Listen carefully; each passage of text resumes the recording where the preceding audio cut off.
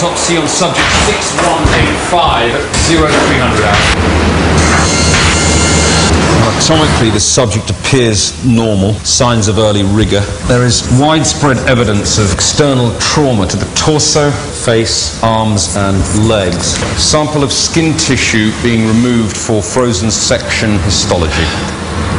Punctures, crushed bones bilaterally in arms, hands, legs and feet. Probable bullet entry wounds. 1, 2, 3. Numerous bullet entry wounds.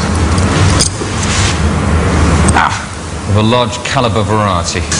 Gunshot wounds appear to be concentrated around where the genitalia would have been. This organ appears to have been amputated in the attack. Let's try and find that, shall we? Gaping, blunt force trauma to the neck, large-scale localized bruising, shredding of subcutaneous tissue, ripping of muscles, shattering of cervical spine, embedding of foreign object in the throat. Let's remove this for analysis. What is that? Large, brown, organic material of unknown origin. Smells like... Oh, okay. This is another one of Duke Nukem's.